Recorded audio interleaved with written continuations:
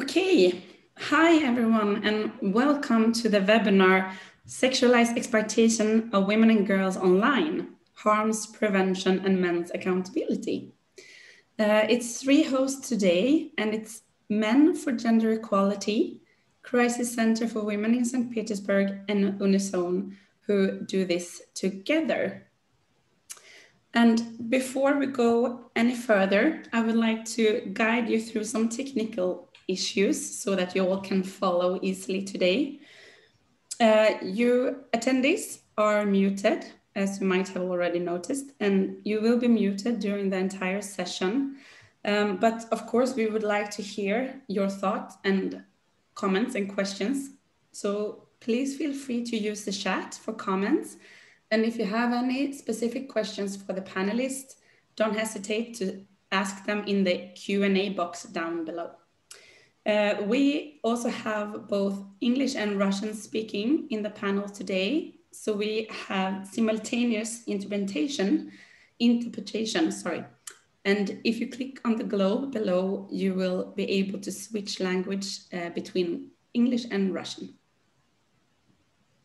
Anastasia, would you like to say it in Russian? Да, я бы хотела уточнить, нуждается ли кто-то сейчас в переводе на русский из русскоязычных участников. Great, thank you. Кажется, что нет на данный момент, если что. Okay, and the event is being recorded. So we will share it online on different platforms in the Facebook event and on YouTube. And we will also send it out through to the email links that you registered to. So you will all receive it in one way or another.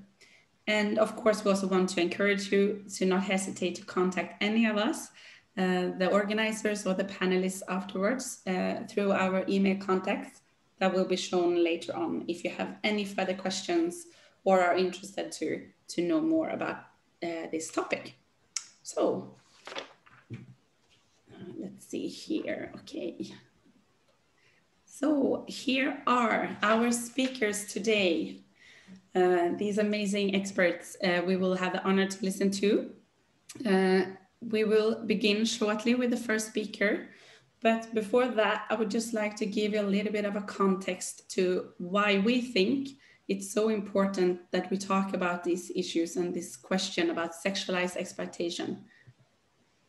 Here are two numbers that probably doesn't say anything to you, but they are very important. These two numbers come from a survey made by two Swedish organizations that was released last week. 1.9 million visits to different sex purchase sites in 30 days. And these 1.9 million are 280,000 unique visitors in 30 days. It feels like I can say that several times and still be quite shocked. And these sex purchase sites that have all these visits are sites where women are, they are sold as commodities with a price tag and with user reviews. Cases of trafficking has also been connected to these sites according to a report. So it's quite a huge number in the context that Sweden is a relatively small country. Men and boys' demand for girls, women, and others' bodies is not decreasing, despite many years of work. The methods and platforms that enable sexualized exploitation online have instead increased. And these so-called digital brothels that I just referred to are just one side of it. We also have all the porn distributions, webcamming sites, glamour blogs, sugar dating sites, and OnlyFans. So as you can hear, it's a huge variety of different forms, and they are all multiplying. And the expert panel will give you more insight to the different forums online where women girls and others are being sexually exploited later on during the webinar. So, but the sex industry doesn't exist in a vacuum. It exists in something that we call the porn culture of today. And these images are all examples on it's commercial, it's our favorite TV shows, it's the apps in our phones, it's the way that women's and girls' bodies are being objectified and sexualized, and how it's been normalized in our society. So this is basically what we all, and especially young people, meet every day just by turning on their TV or using their phones. And we can also see how this visual language is clearly influenced by the porn and the pornography we see today. And it's made for a male enjoyment, male pleasure. The development to transfer the sex industry to digital forums began long before Corona, but we have seen a huge escalation during the last year. We know that the recruitment is happening. It takes place via TikTok, Instagram, Snapchat, basically all the platforms where young people are. And if you would imagine that all the guys and men who buy sex or sexually exploit women and girls online through these digital channels would be standing in a line on the street, the whole society would react. So it's becoming increasingly important, and that we need together make this visible. We have to talk about it, and we have to make the sexualized exploitation online more visible as we talk about what's happened both online and in physical rooms every minute of every day. Sexualized exploitation is, in our point of view, men's violence against women, girls, and others. And it needs to be addressed and included in all conversation about sexualized violence. And that's how we believe we can make it visible.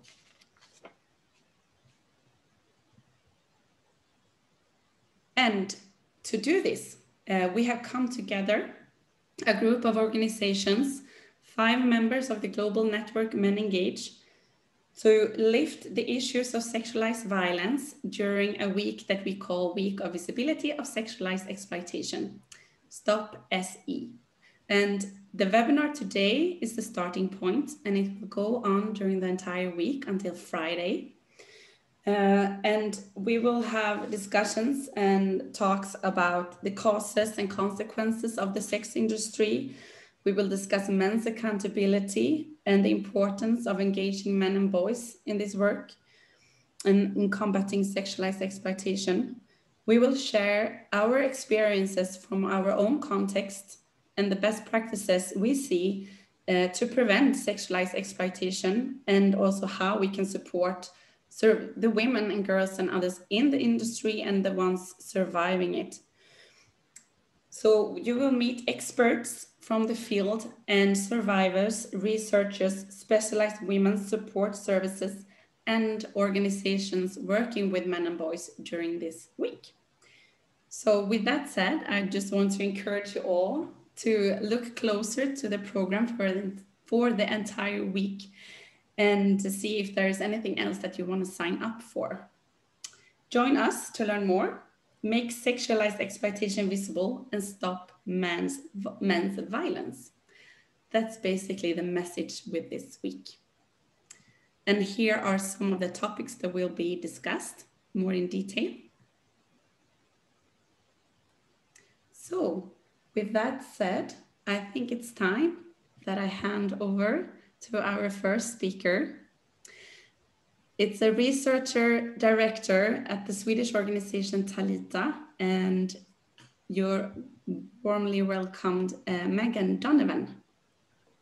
Thank you, Karin. And I want to say thank you so much to Crisis Center for Women in St. Petersburg, Unison, and Men for initiating this extremely timely and important event and week of events that none of us should miss because they're so important, each one of these topics. As Karin mentioned, I'm the research director at Toledo. I'm also an affiliated researcher at Ersta Horndahl Brekke University College. And today I'm going to be talking, the title of this talk is From Instagram Likes to Hardcore Pornography, COVID-19, OnlyFans, and the Evolution of the Online Sexualized Exploitation Industry. You can go to the next slide. Thanks. So just a little bit about Toledo. Toledo is a Swedish organization offering support to women who have been exploited in prostitution, pornography, and human trafficking for sexualized exploitation. Toledo offers both acute emergency assistance and also a long-term exit program. So we've existed since 2004, and we've met countless women in sexualized exploitation who then have, thanks to our program, been able to fully exit and get back on their feet. And during our many years, we began first to focus on prostitution and human trafficking. But over time, we saw the undeniable link between prostitution, human trafficking, and pornography. Some of the women we met had been, for instance, filmed while they were meeting a sex purchaser for the purposes of pornography. Other women were trafficked directly into the pornography industry and then ended up in other forms of sexualized exploitation. And so we kept seeing this pattern. And so eventually decided that we needed to extend our support services to this target group as well. But we also felt that while we knew that pornography production was going on, in the US, other parts of Europe, we didn't really know what was going on in Sweden. Some people claim that pornography production, it doesn't take place here, it's elsewhere. But we wanted to really see if that was true. So you can go to the next slide. Thank you. So we decided to conduct a study on the pornography industry in Sweden. So we wanted to know what are the forums, where is the exploitation taking place, or if it is even existing, and if so, where is it taking place? What does the recruitment and grooming look like? How are women being kind of groomed into the industry? What are the women's experiences? And then finally, what are their experiences when it came to exiting the industry? So from 2018 to 2019, we conducted this explorative study where we did a mapping of the industry, but also interviewed in-depth interviews with 9 women who have been in the pornography industry in Sweden. Either they were still there or had exited. You can go to the next slide. And one thing that became very clear during this research was that the background factors that propelled women and girls into the pornography industry were the same factors that propelled women and girls into prostitution and other forms of sexualized exploitation. All the women were young, 18, 19, 20, some were even underage, but all of them were young. And of course, being young comes with other vulnerabilities, lack of education, lack of experiences in the labor force, etc. All of them talked about having some kind of financial crisis. The one woman had, for instance, been burdened with a huge debt by her ex-boyfriend, who also sexually, physically, and verbally abused her. And so in order to escape that crisis, a strip club pimp contacted her, offered her an offer she couldn't say no to. And so she took that offer. And of course, it then led to further violence and exploitation, sadly. Now, earlier sexualized violence, that was so clear. And this is something that we at Toledo have seen again and again and again. Women in prostitution, all forms of sexualized exploitation have been abused in some form, as often as children. And this violence, this systematic violence, basically grooms them then into continued violence into the industry. And that has a link then to, of course, poor mental health. These women feel horrible. They haven't received the support, the help that they deserve and they would need. And so many talked about high anxiety, depression, even suicidal ideation. And this poor mental health then, of course, only exacerbated while they were in the pornography industry. And finally, discrimination. When you look at sexualized exploitation globally, we see that it's always the most discriminated against groups that are overrepresented in commercial sexualized exploitation. So I'm actually originally from Canada. In Canada, we know that women and girls from our Aboriginal population, they are absolutely overrepresented in prostitution there. And same thing in Europe. It's oftentimes, for instance, women from poorer countries. We often work with women from Nigeria, from Romania, who face discrimination based on their sex, on their race, ethnicity, etc. So these, again, we found that there was this exact same background factors that were pushing women and girls into the hands of porn pimps. Now, I should say that pornography pimps, in discussion with these women and girls, we saw that they were extremely active when it came to recruitment. They would actually write to the women and girls directly on their social media, on Facebook, on Instagram, Snapchat. Hey, you're beautiful. Why not come and work for us? And it's easy money. It won't take long, etc. So it's extremely active. And you can go to the next slide.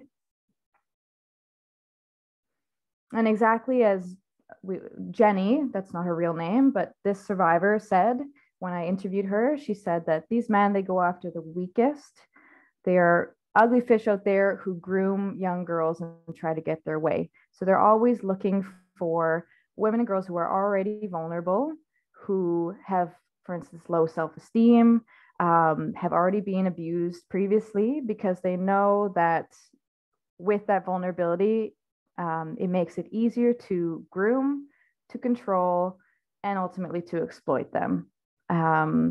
So they're very tactical. They know exactly what kind of woman and girl they're after.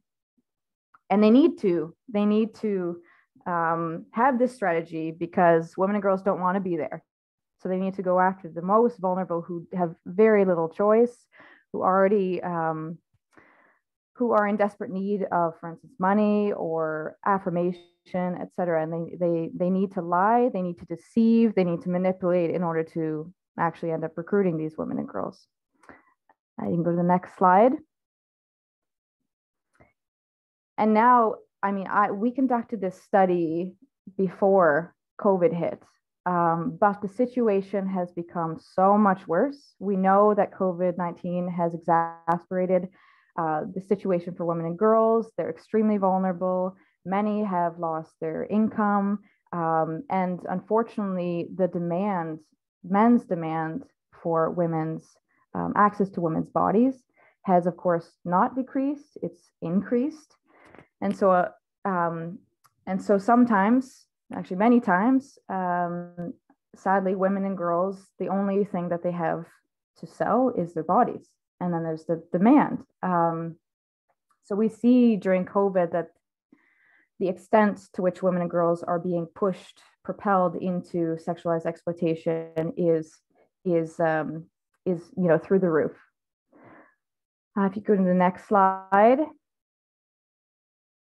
And of course, websites, I'm going to talk more about OnlyFans, but various websites like OnlyFans, it's no coincidence that they've exploded during this past year. COVID is directly linked to the fact that women and girls are vulnerable, and pornography pimps know this. And so, for instance, this article that you see here, a pornography website targeted McDonald's workers who were being laid off, who were already extremely vulnerable. and offering them, or promising them these huge amounts of money to participate in or be exploited in pornography. And again, the more vulnerable you are, the less bargaining power you have to say no to offers like this. Next slide.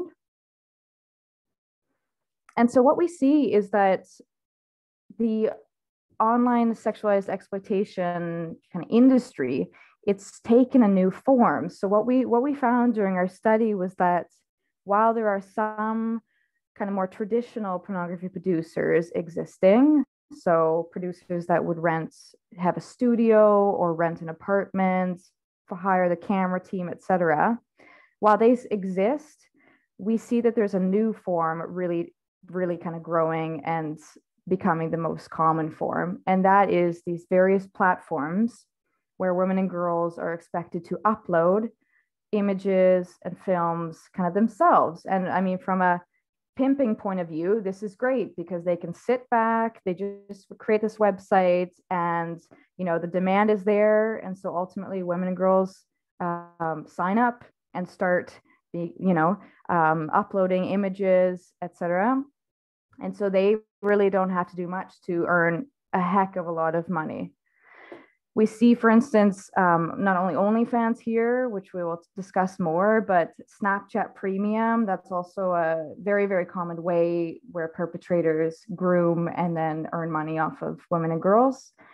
Strip Chat, Nordic Finest.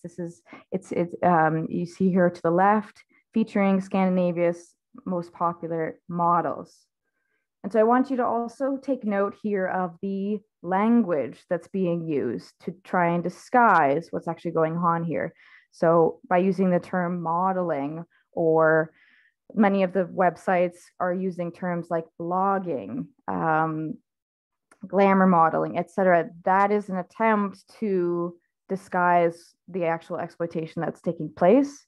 We know that women and girls, young girls are growing up in a influencer culture where they're expected to, gain as many likes and followers on social media as possible. And their worth is kind of measured in how popular they are on social media. They follow a lot of influencers who have blogs. And so, of course, when they see that, hey, you can become famous through a blog on, say, Nordic Finest, OnlyFans, etc., it's no surprise that they think that is actually what they're going to be doing. So from Instagram, it's a very, very kind of small step to eventually uploading images where you can get paid. Go to the next slide. Thank you. So I'll touch on that a little bit more shortly, but I just want to kind of give you a glimpse of actually how large OnlyFans has become. So this was as of January 1st, 2021. Of course, it's already end of May, so I think the stats have definitely altered since then. But even as of January 1st, 85 million users, so men, primarily men, who are subscribing. So paying either for individual content or paying a monthly subscription to be able to access the women's content. 1 million so-called content creators. So these are 1 million mainly women who are selling sexualized images, but they're called content creators. The website, the platform generated 2 billion over 2020. And this is really, really fascinating, and I think really important to know.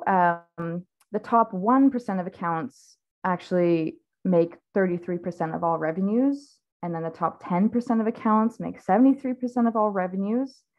And finally, that most accounts, the absolute majority, make almost nothing. You can go to the next slide. So what we're actually seeing here, with some experts have said that, OnlyFans is in principle like a pyramid scheme. So those so-called bloggers who are at the top, they are earning, the top 10 people or whatever are earning, huge amounts of money. But they are typically already influencers or actors and actresses who had a huge kind of platform of followers already. And so for them, it's very easy to earn a lot of money. But as you go down this pyramid, the women, primarily women, are earning less and less and less. And the majority are right at the bottom and earning basically nothing. They also have implemented actually a devious commission kind of scheme where women are supposed to recruit each other. And so say if I recruit someone else, then during that following year, I would earn 10% of that person's earnings. So it's a huge incentive for girls to recruit each other. And that's why we're seeing, for instance, on TikTok, young girls kind of, uploading these videos saying, I earned so much money on OnlyFans, you should join, etc. And it might be the case that they've actually earned nothing, that they're doing horribly, but they have that incentive in order to, put food on the table to make a living. So, I mean, I call it the OnlyFans exploitation model because that's exactly what's happening. If you go to the next slide. Thanks. And then, as I mentioned before, young girls are growing up in this kind of influencer culture. And what we see happening is that so many influencers, so many stars are creating accounts on OnlyFans. Beyonce sang about OnlyFans in one of her songs, her hits. And that day, the traffic on OnlyFans just skyrocketed.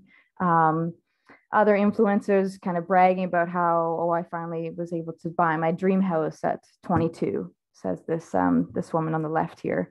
And I don't know, actually, I think that they must know, these influencers, what kind of effect they're having on young girls today and I think they have a huge responsibility. And of course, I mean, especially these stars who are already very wealthy, et cetera. It's so sad that they are not kind of taking that into account when they are, writing about, bragging about, et cetera, how much money they made on OnlyFans. Of course, the young girls are not hearing anything about the harms, about the consequences, et cetera. They just see this picture that, wow, this is the person I follow. This is the person I want to be like.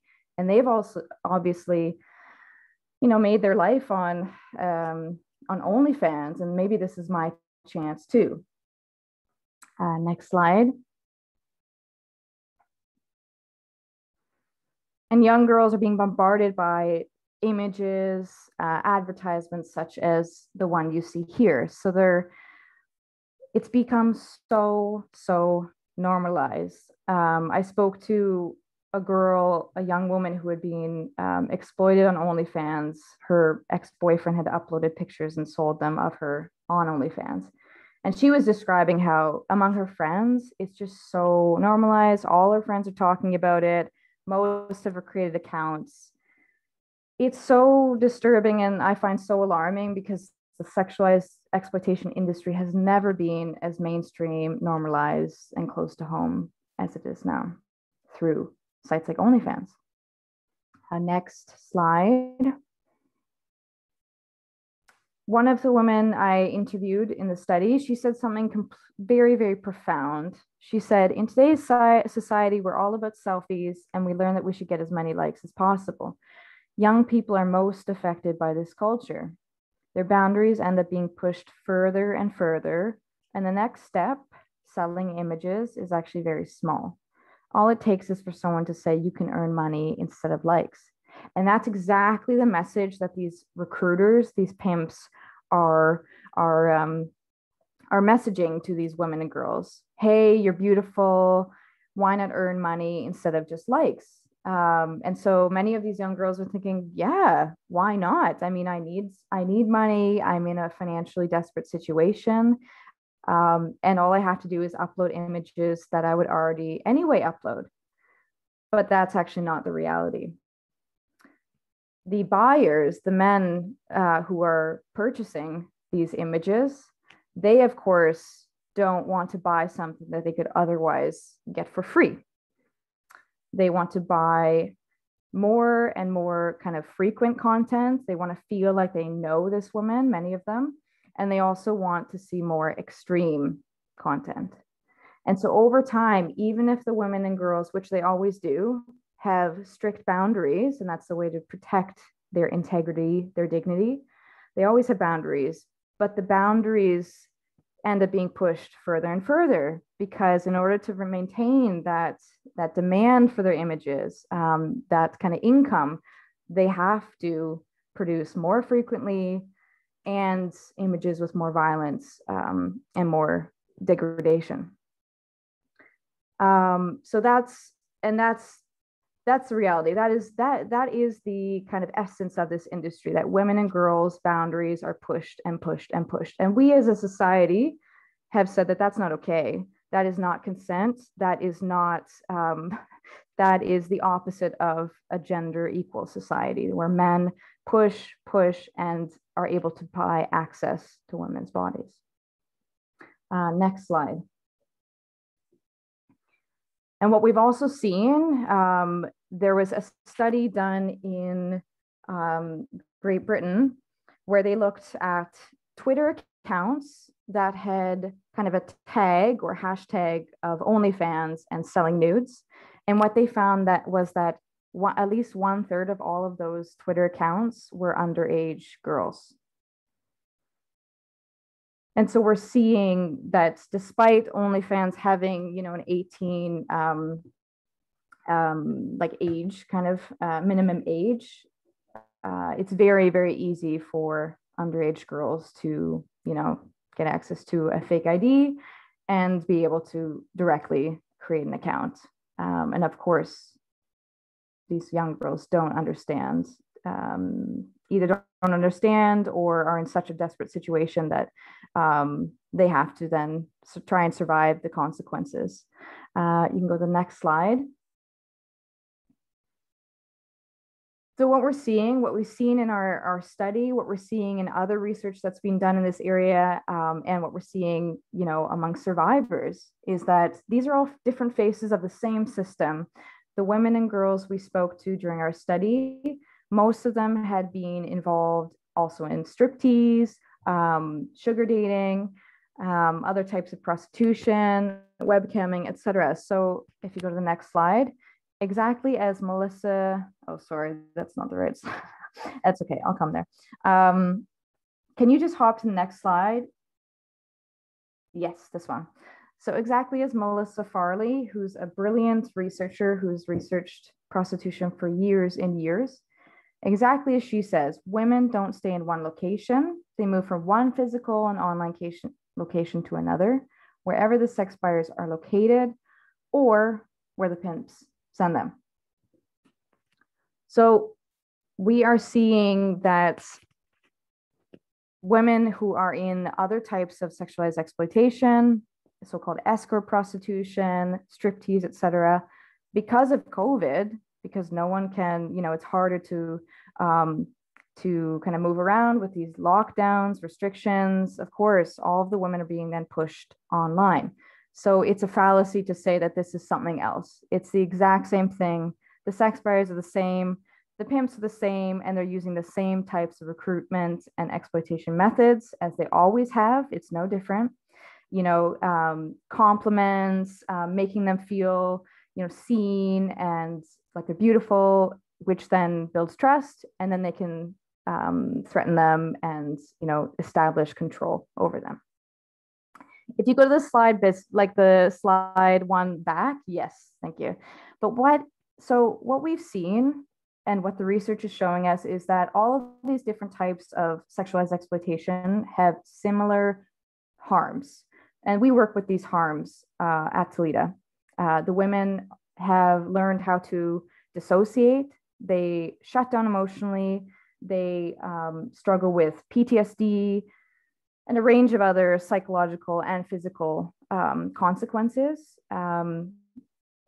I can speak more about that. Please feel free to ask me about our work later on. But what we're seeing is that while pornography, this online sexual exploitation that we're seeing on OnlyFans, etc., while it has similar consequences, it actually has also unique and additional consequences. And that is that everything is documented. There's this you know, kind of eternal traumatization, because these images are circulating, you know, in all kind of corners of the world.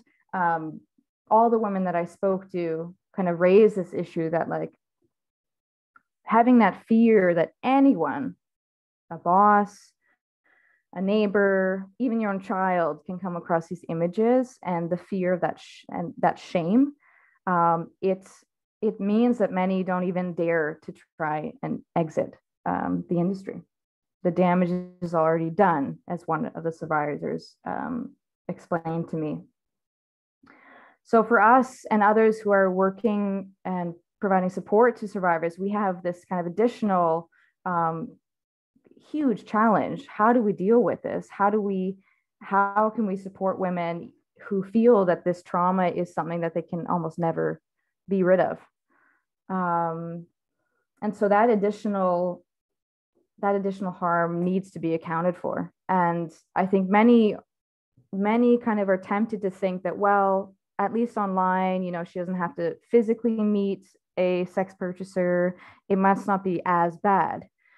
You could think that, but actually this documentation, just like we've learned with rape victims, we know that rape online has equal, if not more, damage than rape offline. So that's super important to keep in mind.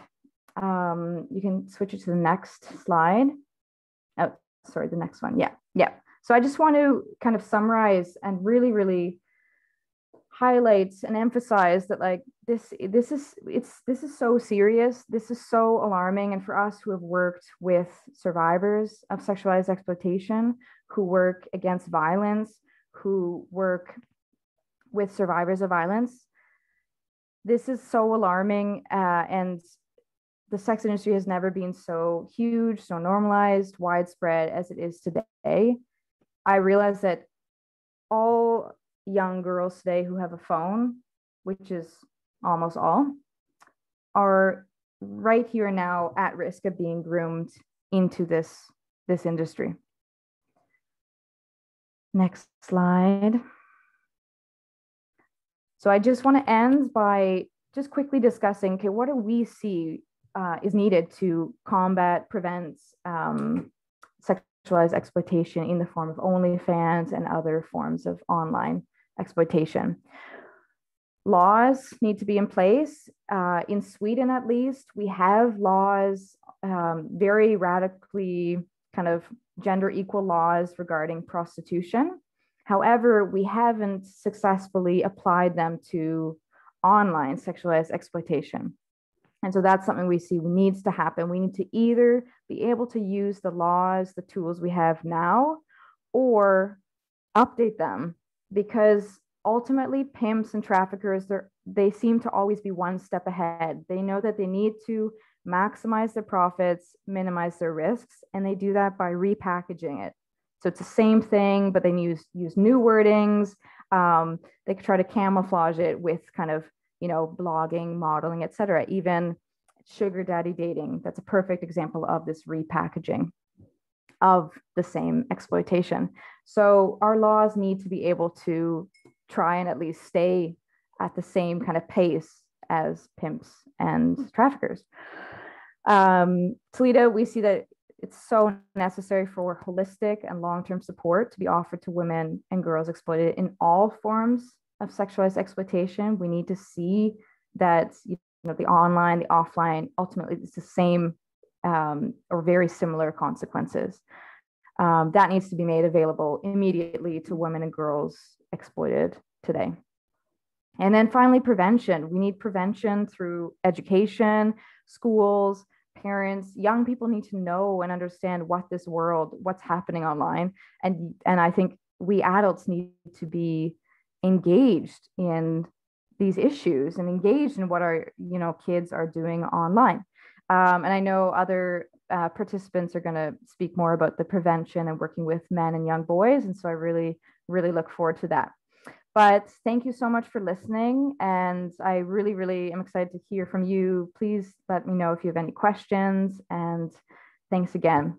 I think my contact details are in the next slide. Perfect. Thank you so much, Meg. I think that we all need to be reminded over and over again of what your research have really put the spotlight on, all the factors that make this sex industry striving on behalf of young, especially young women and others being abused, and the serious consequences that they face of it. So thank you. Okay, so now we will go over to Hanna Korchemna and Anastasia Shuvayeva from Crisis Center for Women in St. Petersburg. Да, всем добрый день. Мы можем начинать говорить уже по-русски, правильно я понимаю? Can I speak Russian? Yes. Yeah. Спасибо. Итак, дорогие коллеги, thank you. So, добрый день. good afternoon, dear participants. Good afternoon.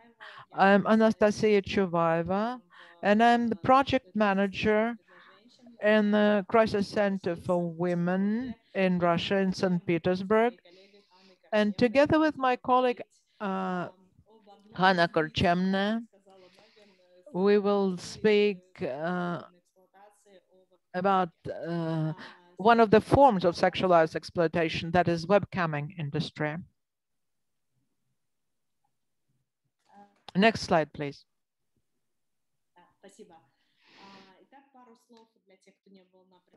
A couple of words to those who never attended our previous webinars. Crisis Center for Women in St. Petersburg operates since 1992.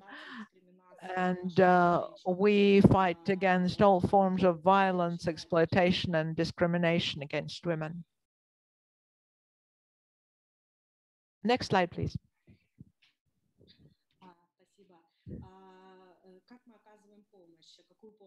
How we help? We offer professional psychological assistance. We offer professional legal support to survivors, and we organize a lot of awareness campaigns, training for professionals, for practitioners, and also for general audiences.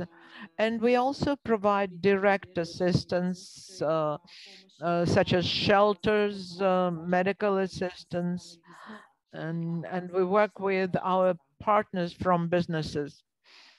Next slide.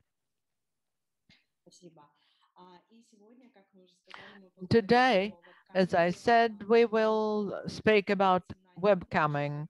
Why? Because as it was mentioned, that it is one of the rapidly growing part of the industry of sexualized exploitation. We saw a whole outburst of webcamming since the start of the COVID pandemic, and it continues. It is not subsiding. And I will speak about a study, a survey that we did of the webcamming industry starting in 2019. Next slide.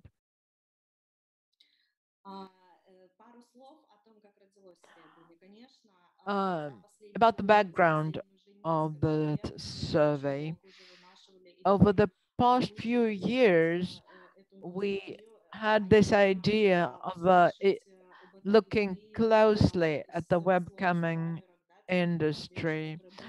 We wanted to interview the survivors because we kept getting an increasing number of calls for assistance from women and girls who had been involved in the webcamming industry in some way. And we wanted to examine it more closely to develop ways to deal with this. And that gave and what gave us an impetus to conduct this study. It came from the audience. When Hannah spoke, addressed one event, where she was one of the speakers,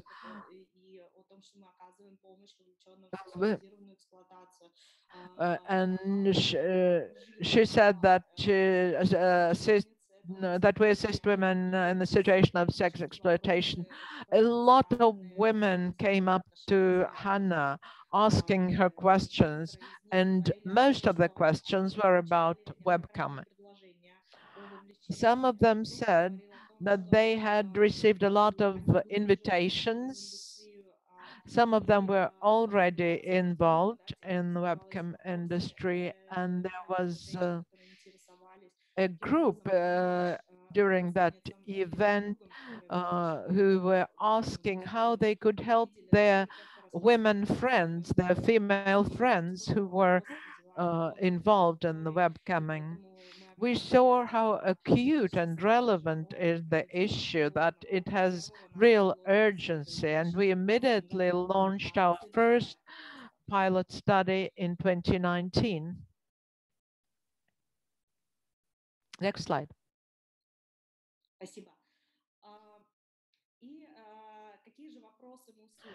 So what questions from women did we get? We collected questions and summarized into a few main questions. How to exit webcamming, how to support yourself if you have or if you are forced to stay in the industry. That's how they worded it. How to deal with your own fear and shame, shame of DNN, of having the content collected by the website administrators leaked online. That was one of the most common questions.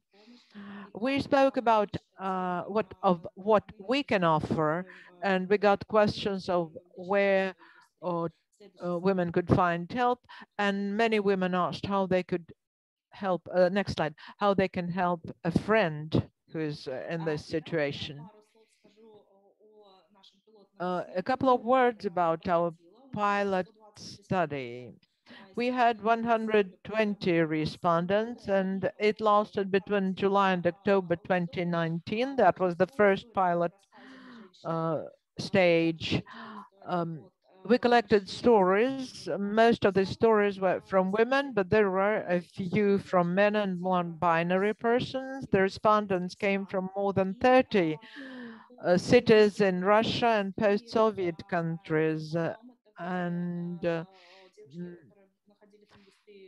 most of them had been in the webcam industry for about a year or less, but some individual case, we had individual cases of women who had been in the webcam industry for 5 or even 10 years, and the average age was 21 years. Next slide. Next slide.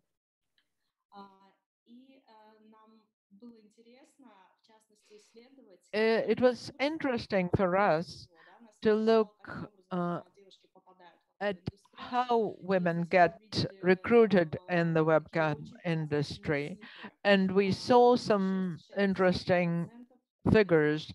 36.6% of our respondents said that they were involved through advice from friends, acquaintances, and even their partner. 44.9% said that they got involved after seeing a job ad and getting a job offer on social media or even on official headhunter websites. Next slide, please. Next.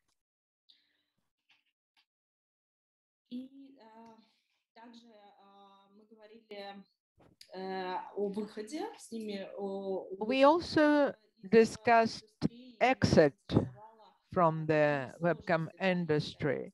Specifically, we asked what difficulties women faced when we were trying to exit the industry. You can see that 50.8% did not see any difficulties, and we tried to look closer at this number, but that we did it at the next stage of our study. But here we are particularly interested in 19.1% who said that they faced real difficulty trying to exit. And the reasons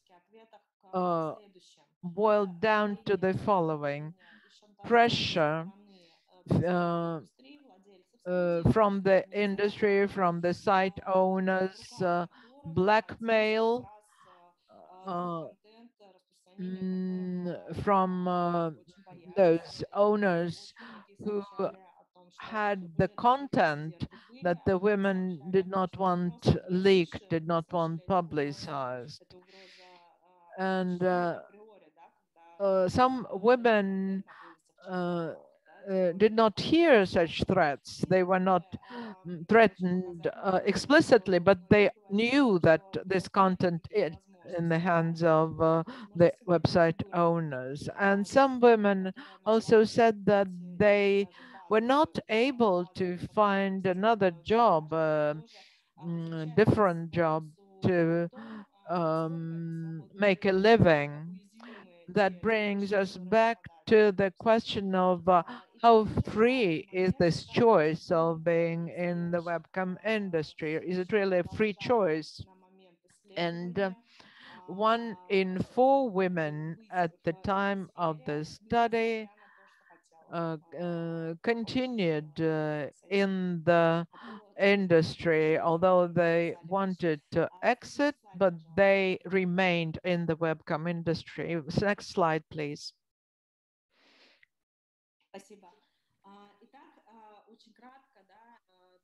So very briefly, even a very brief pilot stage of the study showed that the so-called free choice is a myth spread by the webcam industry itself.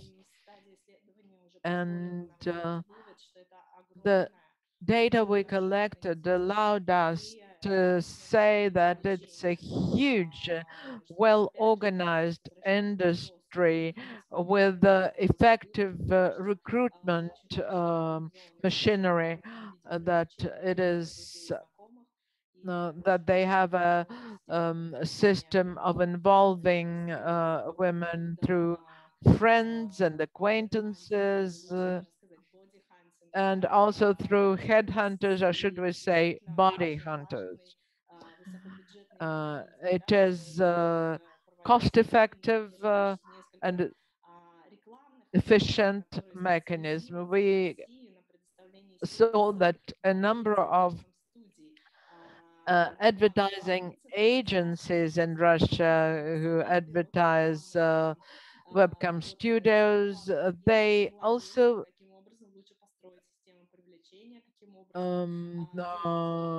help assist the webcam platform owners in targeting their audiences and in recruiting their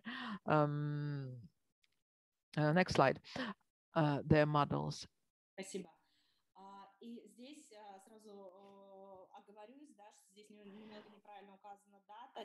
The date here is wrong. It's not the first part, 2019. Instead, it should say 2020. So this refers to 2020, where we distributed 109 questionnaires, the average age 23, wide geography, 22 cities in Russia, but mainly St. Petersburg. We looked at the time of recruitment. About half of our respondents had been in webcam business for over a year, and about one third were there between 2 months and a year. And this is a recent sample. This is a recent sample that reflects, next slide please, that reflects the situation during the pandemic. Some of our findings, generally our findings are extensive, and we will give you a link to our newsletter. We are now working on the report from our study. Today we do not have enough time to cover all of its aspects, so we will focus only on the main myths that are spread by the industry, and to look at the myths and compared them against the reality of webcamming. So I will speak about the myths or groups of myths. We and then I will hand over to Hannah, who will speak about the reality as opposed to the myth. She was also the researcher. Myth number one is money. Why we started with the money?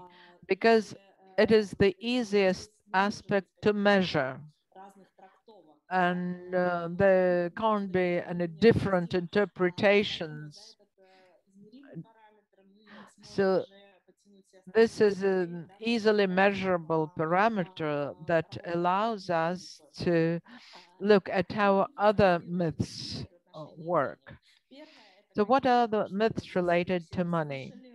First, which all of you heard, that the industry allows women to earn big money easily and without any starting investment, without any training or qualification.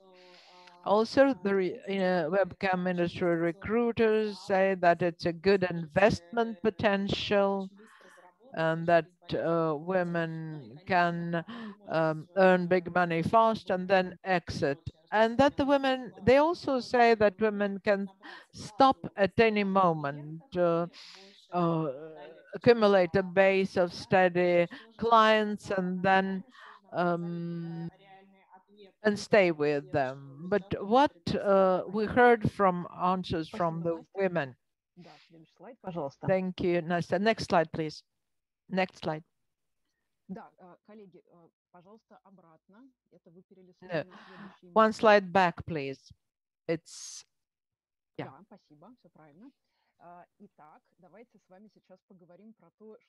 So, what is the reality? What are the findings of our study concerning money? Webcam industry is not at all about investing in one's future as opposed to promises. Look at how much models give to intermediaries, pay to intermediaries. The owner of the studio withholds his part, and then all the other intermediaries withhold their part, and the model is left with about 20% of the initially earned sum. But the 20% that she earns, do they ensure her some luxurious life? No, we saw that there is a lot of additional cost that the model needs to cover, which she didn't have to pay for before. This is beauty care, devices, beauty devices, and even if the model provides them, the studio orders them, the model still pays for them. a lot of stress factors which the model has to handle. And most of the money model earns, she spends on alcohol, drugs, just to self-medicate to keep her going. Next slide.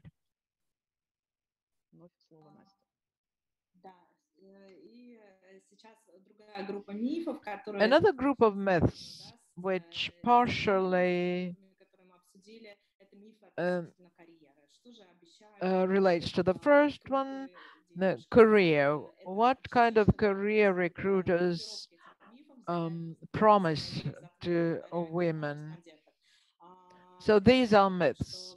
Recruiters say that webcamming is just like any other job, nothing, it is not different from any other job, but it's easier to do. The only thing you need is to gain a pool of regular clients and social capital, and then it will give a good start to your career. Also common are arguments that the studio helps a model create a model account on social media and make her a blogging star. When her social capital works for her. And also they say that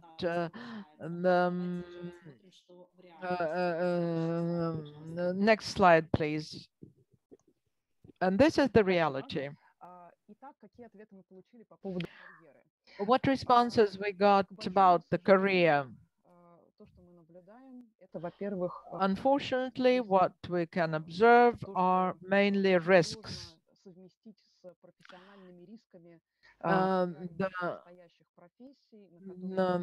Which cannot be even compared to the risks involved in other occupations which people choose, other types of profession. Here we see the very adverse conditions which are very different from what was promised at the start. What we call is anti-social package, we call them. 100% risk of de-anonymization and further blackmail and a lot of judgment from clients, buyers, and from administrators. They all, and we know cases when this content was used against the woman who tried to exit. There is no training or what it means to be a good model. There are no clear guidelines what a woman should do. It might not sound like a big problem, but it's not so simple. When there is no agreement, no training, no guidance on what a woman has to do, then the model can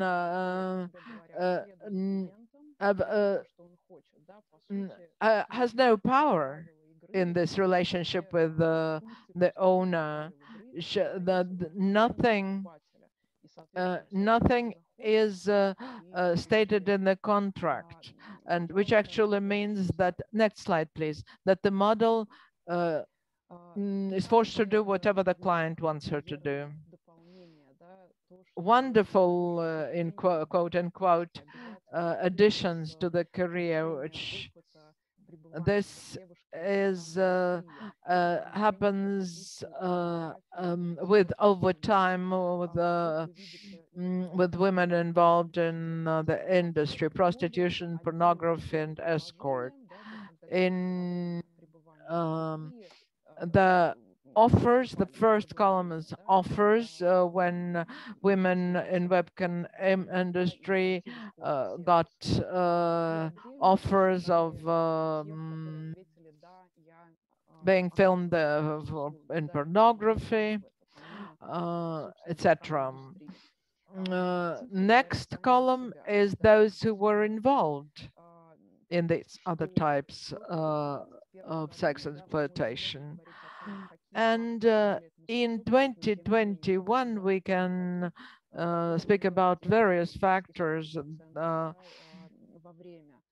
but we see that women recently in webcam industry, almost 40% of their responses confirm that they were receiving offers.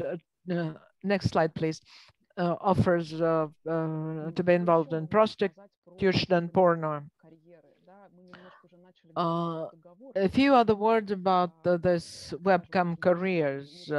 We started mentioning the contract, that the contract can have really strange things said about the model's future, and we actually got hold of a number of such contracts signed by the women, our respondents. What we found, it was not really a contract. It has no legal power. A typical contract signed by a webcam model is a description of rules, fines and penalties, schedule, penalties for being late, etc. For the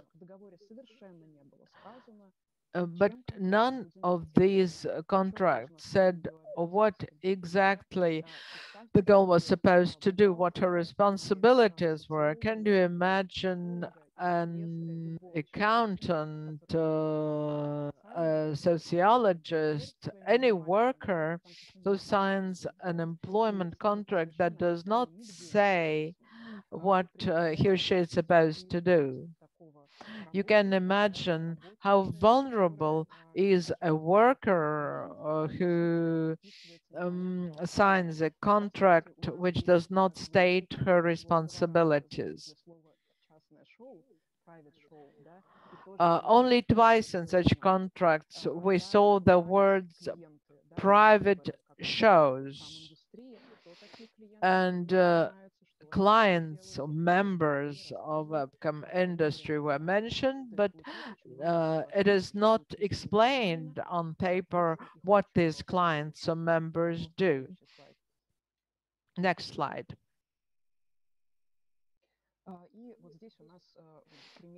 And here you can see an example in Russian from such a contract. You can see how much an employer, how much commission an employer charges. What happens if the model wants to rent the studio or to rent a living space? This increases the percentage. It actually reminds us of the classical trafficking in human beings, when a newcomer is offered help with the living space and with the amenities, but it turns out that it is not for free. And we remember that these women only keep 20%, but when they pay for the rest, they keep even less. So if we look at the real document and the contract, the girls called it a contract, but perhaps the employers either deceived them, saying that it really had legal value, or it was just a term. Next slide, please.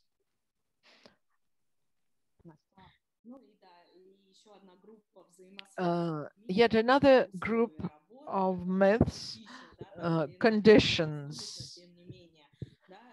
We mentioned it already. What myths are spread about the conditions? That webcamming is a good way to raise one's self-esteem and explore your sexuality.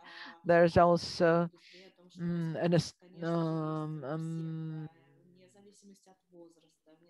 also the webcam industry says that there is a demand,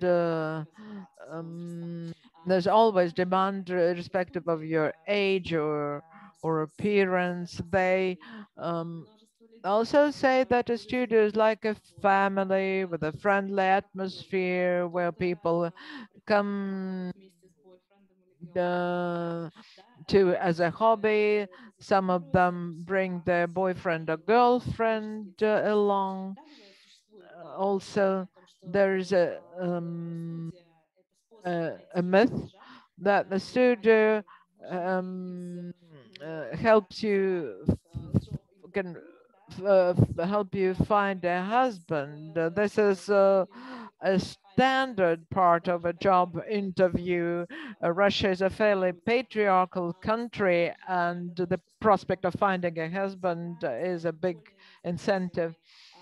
And also the myth is that the studio will give women more independence, give them more independence, and everything happens online where they can disconnect anytime. It's very common. They also speak about flexible working hours. It's also about career and money. And they say that the women can combine it with studies, with having a baby, with other types of work. This argument targets, as we can see, women who already have those other responsibilities, such as parental responsibilities or others. And it shows how well the recruiters know whom and how to target. And then they target women who have responsibilities, need money here and now. And very common myth is you don't need to do anything special. You only need to talk to clients. You don't have to take off your clothes if you don't want to. It's like being it's a communicator. Next slide, please.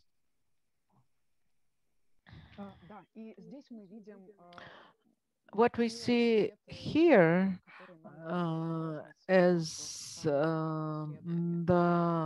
reality as opposed to myths. A woman can attract a lot of attention from clients during the promo period, the initial period, when she does not need to make as much effort to arouse the interest of clients. And when recruiters say that any appearance makes you popular, any age, but this is not true. Women who are younger and attractive are more popular. And especially if she looks very, very young, will be more popular. There's a lot of stress in this occupation when women inevitably get into this trap of continuous stress. Those women who said that before the webcam they had started using alcohol or drugs, all of them saw their addiction increase, become worse during the working for webcam industry. The same with eating disorders. If they used to have them before, they will be much, much worse. And there's no way webcamming can help them relax, love their body, and self-actualize. Very high risk of burnout. Next slide, please. Next. No, one before.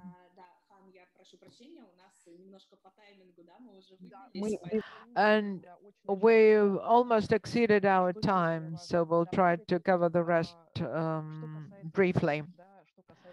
Shifts, working shifts.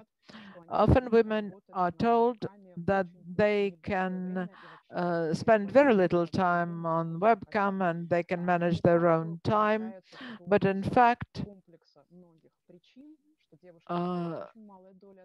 due to a number of reasons, when they get to keep very little, a very small part of their money, and they need to make more effort to attract attention, and they also need to pay some fixed, make some fixed payment to the studio. They are forced to work more shifts and overwork, and they cannot, finally they cannot refuse to take off their clothes.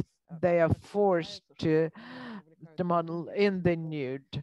Many of them are involved by friends or acquaintances, just like Megan said. The same thing happens with webcamming in Russia. Would like to know who are the friends who recruit into this sphere, but indeed they get a commission for involving a friend. Usually the studio administrator or other models can be part of this pyramid scheme, and they explain how much they can earn from the next slide, please.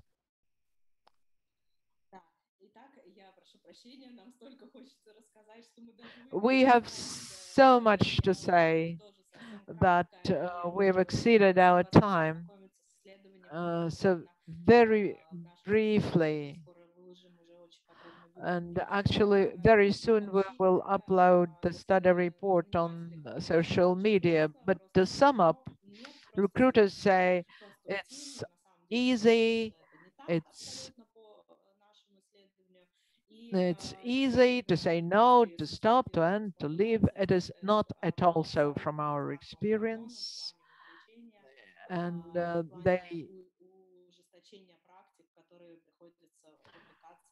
the women, once they get in the webcam industry, have to do more and more and agree to harsher practices just to stay in. I will now show our contact information and where you can subscribe to our newsletter, letter, and contact us. So thank you very much. And we will be glad to take questions.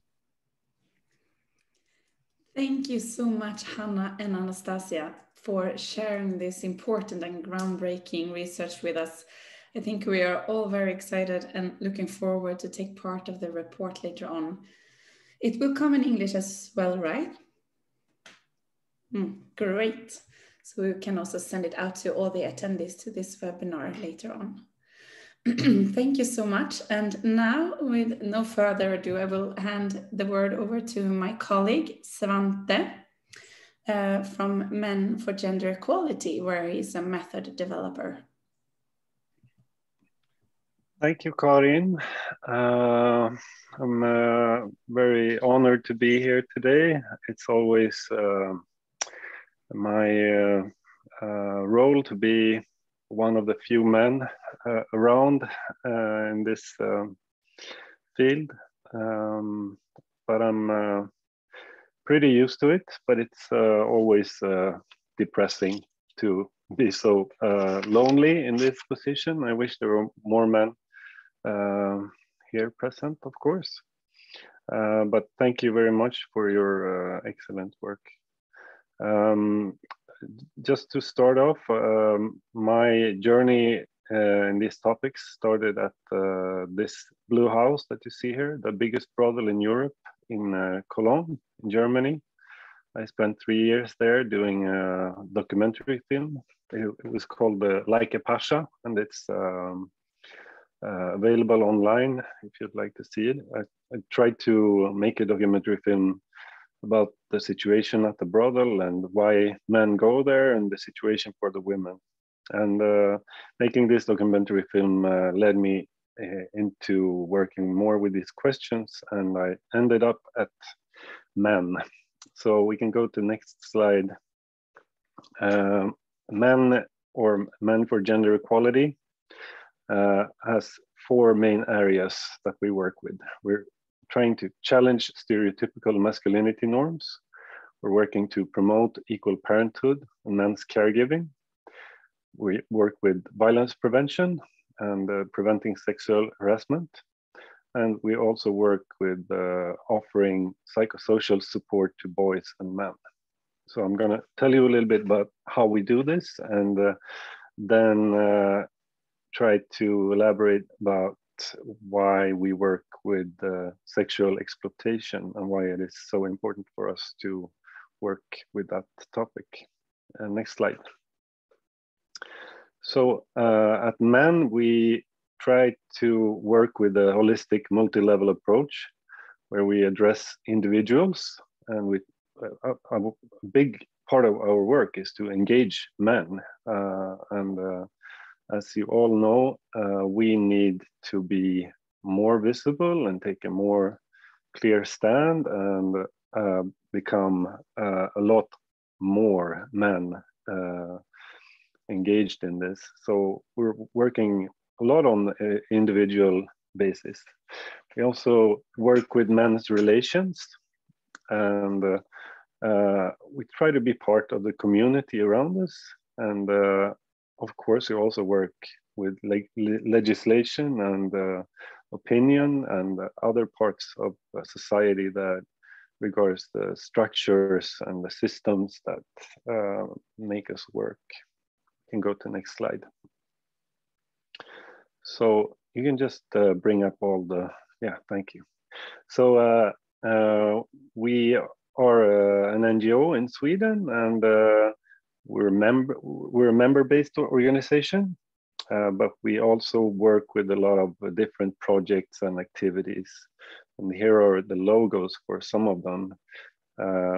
As you can see, we're working with a lot of our work is aimed at schools, because we all know that we have to work early with boys to make some change. So a lot of our work is aimed at directly at young men and boys, and also towards tutors and all the staff in schools and in different parts of society where professionals are engaging with young boys. We also work with parenthood and try to empower dads to be more present as parents, and encourage them to take a more solid responsibility in their relations with women and with their kids. We also have a program or an activity called killar.se, boys.se, something like that, which is our psychosocial support forum where we offer a chat service 5 days a week for young men and boys. We can go to the next slide. As I said, we're a member-based organization, and the last years we've seen a huge increase in members. This is a slide few weeks old, and now we actually passed 2,000 members. And it's been really encouraging to see this inflow of men, mainly, who want to work with these issues and want to take a stand. So right now we're pretty busy just meeting their demand because they want to get engaged. So that's one of our big topics right now, to organize these local chapters and help them to get started with activities. We can go to the next slide. We try to approach the masculinity norms and the consequences of them in a life cycle perspective. Like we work with parents, we work with young boys, we work with adults, and we try to approach these problems on like the whole life cycle. And I think it's important for us to see also that this work takes time. We know that it takes generations, and you can see progress too if you look back a few generations back. So we need to have this long-term goals where we approach all stages of life. We can go to the next slide.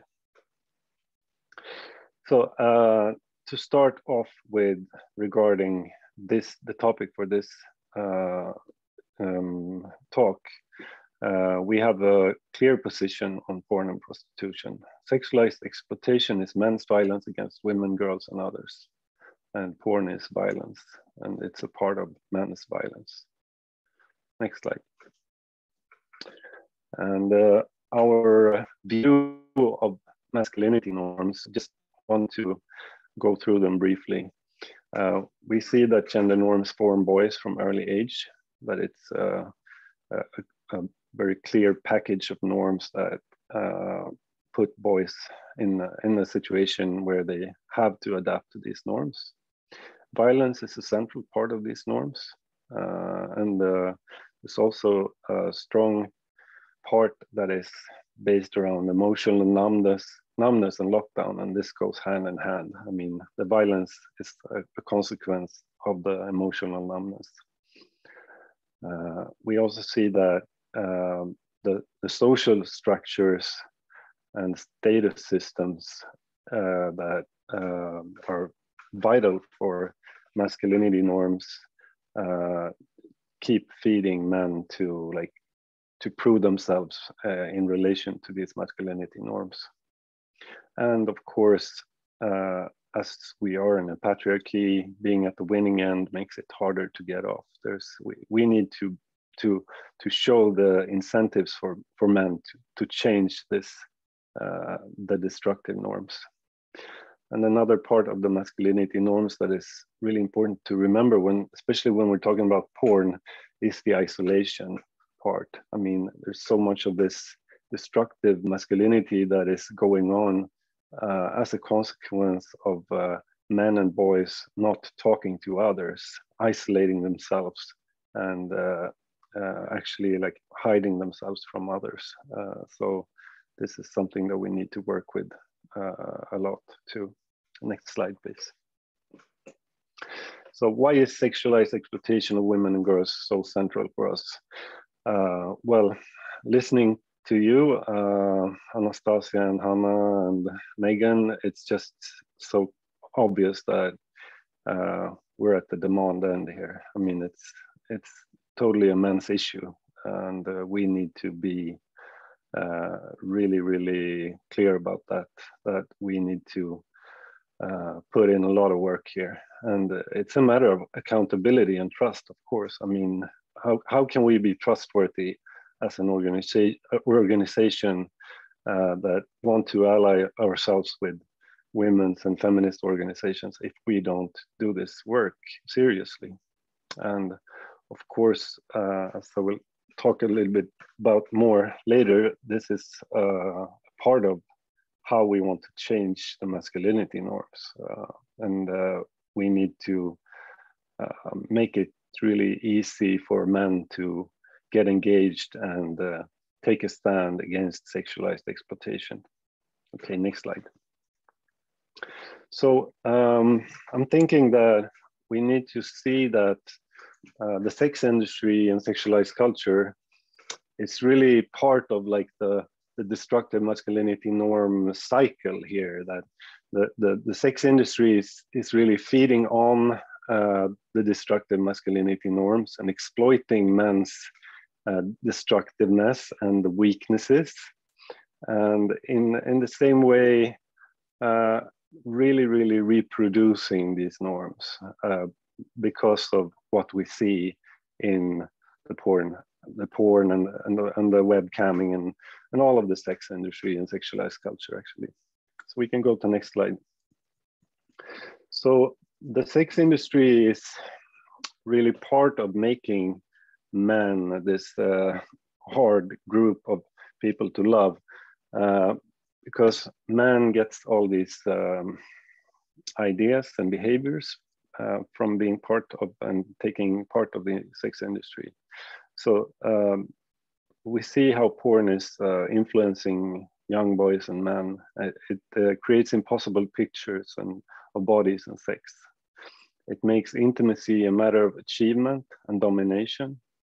It creates an image of women as commodities. It really promotes the lack of consent. And the porn industry especially makes boys lonely, ashamed, and confused in front of their computers and screens. And of course, this is some kind of a drug for our brains. We get addicted to it. So next slide. If we look at prostitution in a Swedish perspective, as you all probably all know, it's illegal in Sweden. We need to be really clear that this is men's responsibility and problem. As you talked so much about, Megan, it was really interesting to hear about how the digital world is really taking over this prostitution problem. It's totally depressing. I'm really looking forward to talking more about what we can do about this. But for a start, we can talk about the demand and about men. We can see that porn and the porn industry is really pushing and making men more open for buying sex. This is something that we can see from all perspectives. Of course, there is no consent in prostitution. It cannot be, and that is also like how we can see that this influences men in how they want to have sex and the problems that comes with that. We can go to the next slide. So we need to talk to young men about porn and why. Well, to start with, porn is real. There's no fantasy in porn. What we see in porn is real. So the abuse and violence is something that happened for real. And it doesn't matter if it was actors or not, it was real when it happened. And the consequences of porn on men's views on sex, intimacy, and consent is something that a lot of women and girls support organization tell us is a growing problem. And there is a huge problem that porn is the sex education for a lot of young men today, and they think that kind of sex is normal, and that's how you're supposed to have sex. And of course, it's not how it works. So we can go to next slide. So with all this in mind, men started a new project, a 3-year project this spring. It's called Young Men About Porn, and it's all about getting young men and boys to open up and talk about porn and seeing porn for what it is. We can go to next slide. As I told you in the beginning, we have this psychosocial support chat open 5 days a week, and a lot of the talks that we have there with young men and boys is about sex, intimacy, penis sizes, and relations, and a lot about porn too. And here's some of the questions that we often encounter. Is it normal to watch porn? Is it dangerous to watch too much porn? I'm a porn addict and it ruins my relation. Is there any porn that isn't fucked up? Should it hurt for girls when they have sex? So boys and young men have a lot of questions about porn, of course. And I mean, there's nothing wrong with being curious on sex. It's totally normal and natural and whatever, you know. But and it's kind of clear too that a lot of young men and boys understand that there's something wrong about porn, and you can see it in a lot of the chats that we have in this in our support chat, that they wonder about sex and porn, like should it really be like this, and is this how it's supposed to look really? And a lot of problems, of course, with addiction and how to stop watching porn. Can go to next slide. So what we're seeing is that porn is an excellent eye opener for boys and men, and we can actually use this totally depressing situation, because porn is really a good starting point for talking about inequality and feminism with young boys and men. I think it's you know, it's an easy way to convince men about what's wrong with sexism and oppression, and I think that this will be an interesting project, and see how far we can reach trying to develop methods for like accelerating these discussions. Okay, maybe I need to hurry up here. Thank you, Karin, for bringing up the next slide. So here's some findings from a survey that Unison in Sweden did last September. They could see that the support for limiting distribution of pornography is high in Sweden. 71% would like to have legislation that limits online distribution of pornography. Women are more positive, no surprise. And 91% of women in the age of 18 to 79 wish to limit online distribution of pornography. But also that boys in the age of 13 to 15 are more positive, 72% towards limitation of online distribution of pornography than men in other age groups. And this is encouraging statistics, I would say. We can go to the next slide. So how do we address these problems? We are working hard to get more men engaged, and we of course address this as a problem of male entitlement. It's part of the masculinity norms, and we need to be clear about that men don't have the right to other people's bodies. We're the problem and solution. We need to be clear about men's responsibility.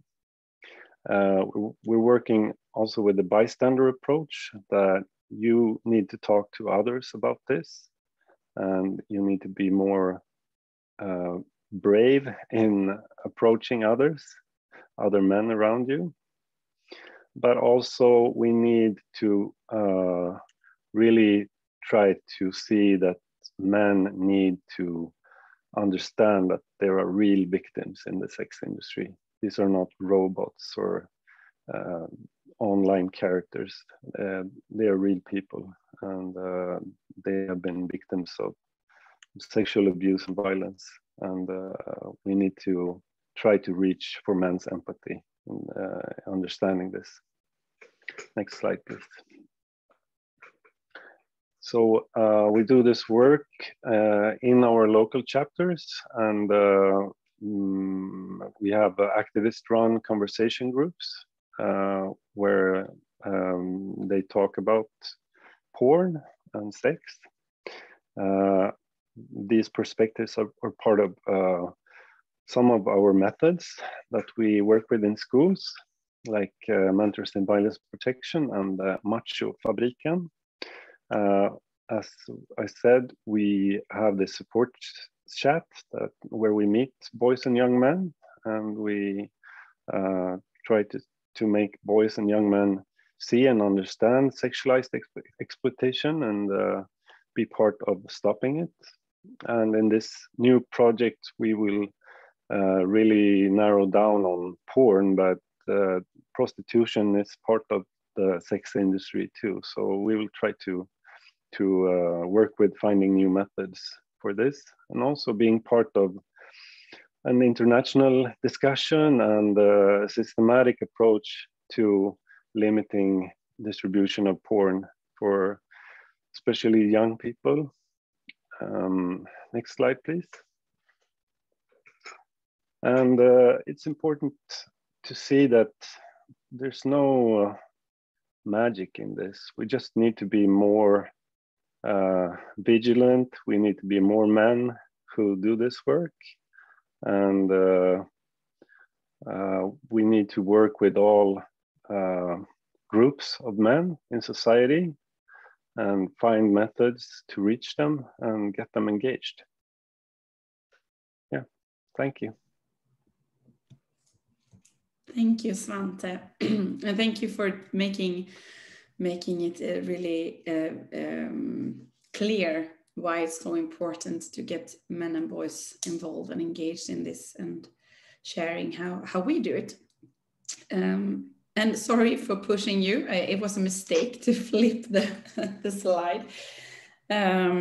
So we are now going to stop sharing this so we can all see each other. Okay, and have a little panel talk for the last 15 minutes.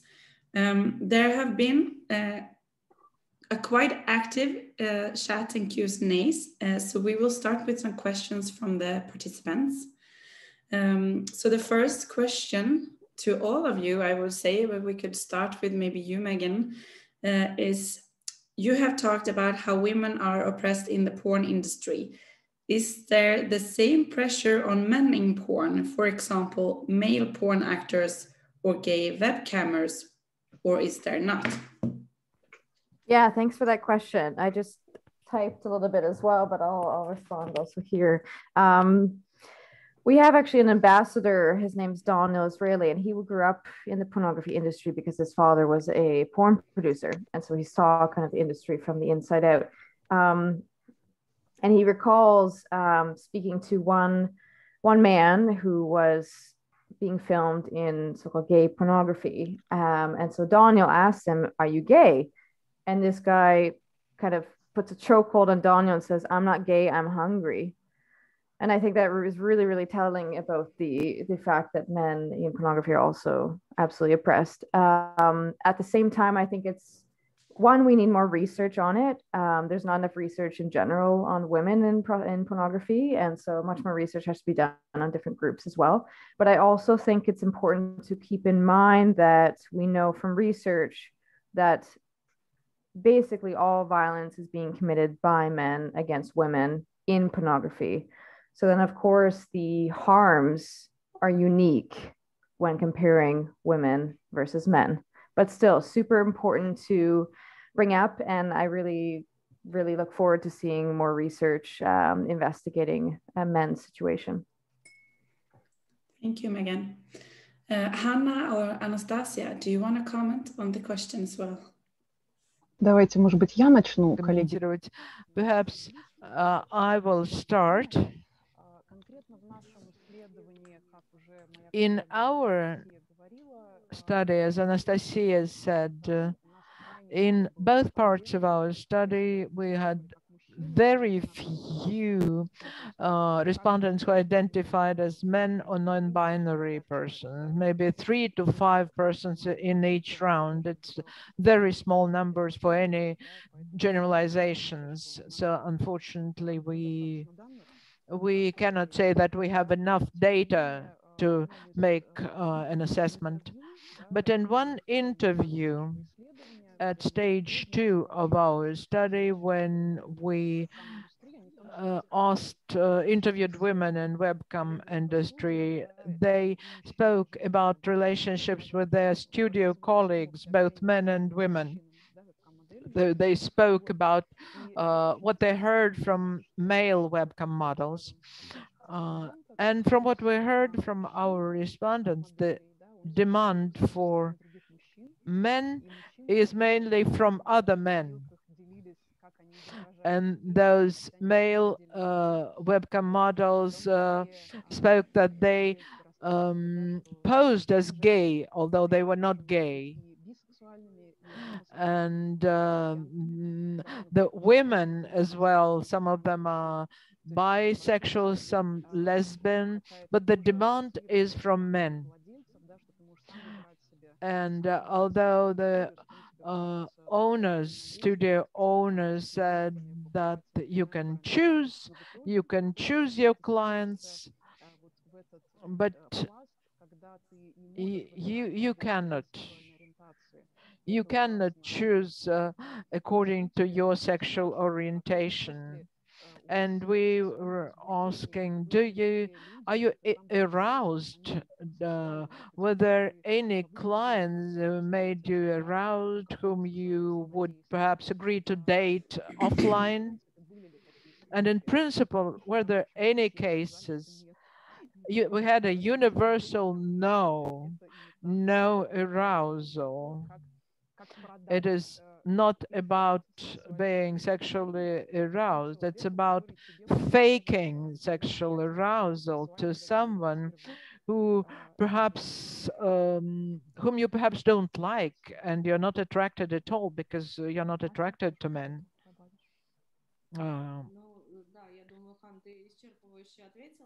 I think you gave an exhaustive answer about this situation, and perhaps the main thing is to look at the demand side, and it can be seen from any studies, our and other studies and other interviews we saw, and this is the main focus on the demand side. Thank you. Okay, so Svante, do you have anything to add? Have you come across anything that could be an answer to this question? No, not really. I mean, I remember at the brothel where I was for a long time, there were also male prostitutes, and they shared the same experiences that Hannah was talking about. So, okay, thank you. And the last question from the panelist, or sorry, from the participant, is one about porn making studios that do porn for women, or claim they do porn for women, where they depict women as truly, as we truly are, a subject of pleasure, not objects of conquest. And this specific producer is called Belisa House. Belisa House.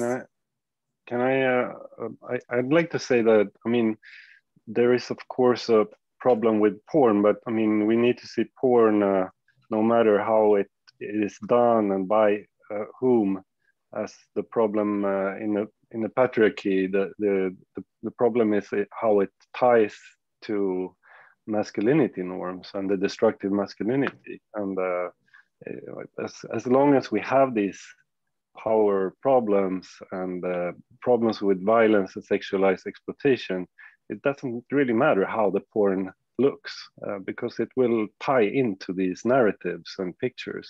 So it's a tricky one, but I think we need to be kind of clear about that. Thank you, Svante. Yeah, that's a very important point. But the participant is asking us if we know, if we have heard about Belisa House. Megan, No, have you heard about them? I haven't, but I mean, there are a lot of different so-called producers that are, you know, going out saying they're producing feminist porn. What is feminist porn? That's to us and to many others kind of an oxymoron. Pornography is about the sexual exploitation of women's bodies, so there's nothing feminist about it, especially if there is an exchange of money. I mean, as soon as a woman's access is bought to a woman's body, that removes the consent. You can never guarantee consent. And you can't guarantee consent the rest of her life. And that's ultimately what she's having to kind of sign up for, because these images are going to be online forever, potentially.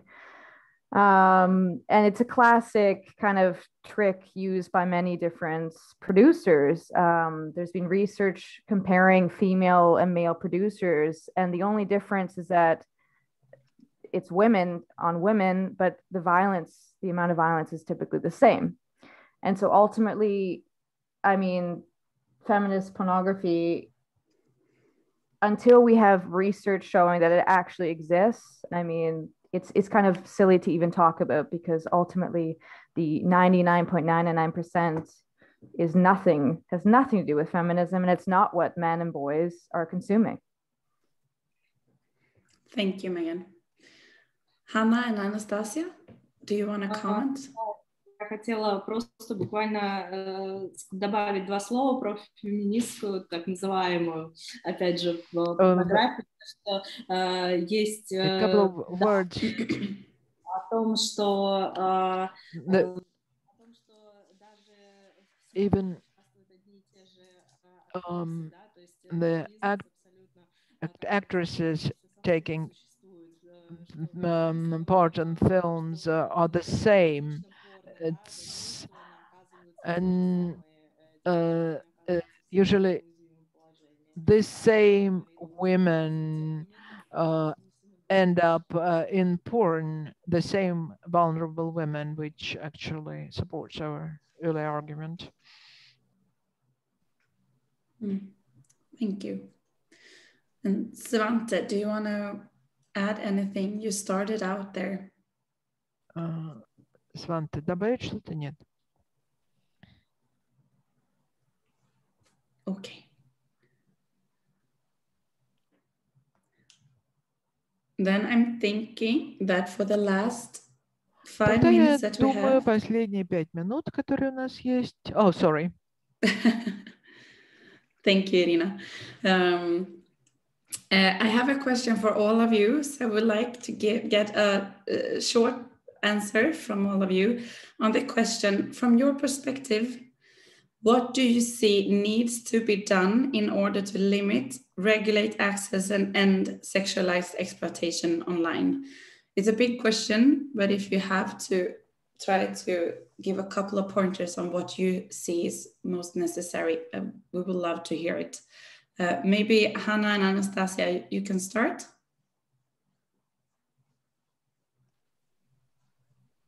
Настя, может быть, ты начни, я дополню. Слышно, да, меня? Мы как помогающая организация, да, в первую очередь. We are a helping organization, a service organization.